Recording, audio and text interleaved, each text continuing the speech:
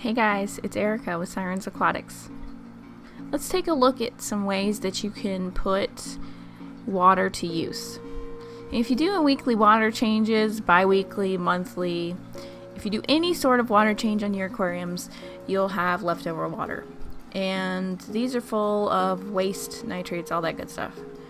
And it's very beneficial for plants. It's basically fertilizer or plant food, just not as strong as commercial fertilizers maybe. It really doesn't matter the type of animals you house in your fish tanks. It can be an axolotl, goldfish, betta, it could be plecos, tetras, guppies, anything. They all produce waste. Snails produce waste. There aren't any types of animals that don't produce some sort of waste. And it's very simple to just suck up the solid wastes are useful. Any of this stuff is useful, and it's not something you should just toss out, especially if you have any house plants, a garden, or even outdoor shrubbery. They love to be fed fish water, and it will produce some growth possibly faster than you would see for one on its own, for two with regular water, or three with commercial fertilizers. The waste feeds plants. That's how planted tanks work. They feed off of the waste from your fish. It's not just the nitrifying bacteria that helps balance and keep ammonia spikes in check. It's also your plants. Plants aren't just decorations, they serve a huge purpose. While plants can prevent some dangerous spike of ammonia, they aren't some cure. You still have to do water changes of some sort, or if you have a jungle, let's say, you can top it off with aged water. There has been a YouTube video released, I think it was Corey, possibly with Aquarium Co-op, where this guy has no water change aquariums in his store, which is amazing. It's totally goals. It's just not what most people have. So you still have to keep up with water changes. My houseplants love my water. And I might not give it to them every day, but it's already free from the contaminants that harm houseplants, like chlorine, water softeners, fluorides, etc.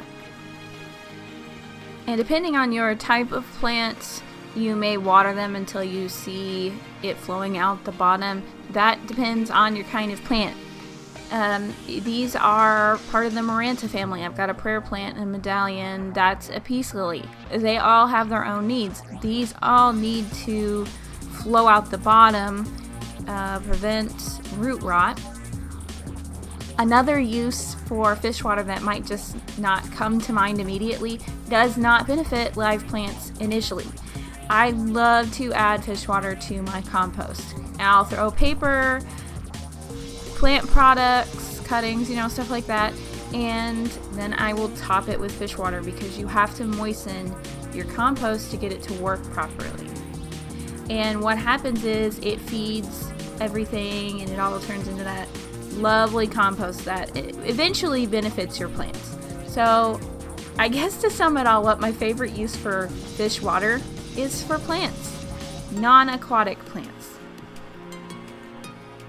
And when I get my garden going this summer, I've already got some seedlings going that will be enjoying some fish water. I will be using my fish water and compost together in my garden. They are working together for my seedlings. They will work together to create that perfect ecosystem to feed my plants and eventually cycle back to feeding me. But you must make sure you're not using any types of medications in your water, because that could affect food that you're going to eat. Like, you would not want to grow food in a fish tank hydroponically that is dosed with some sort of medication for ick. Even if it's herbal, it's still not safe. So I would avoid that in any situation. But my tanks have not been treated with anything aside from potassium and some vitamin C, but those aren't going to harm the fish or a person eating a food that was produced with that fish water. So just make sure you're using some common sense with the water that you are going to feed your plants with, and that's pretty much it. These are my 2 favorite uses for fish water, and I have enjoyed sharing them with you. Please leave a like and subscribe to our channel if you like our videos, and we hope to see you next time.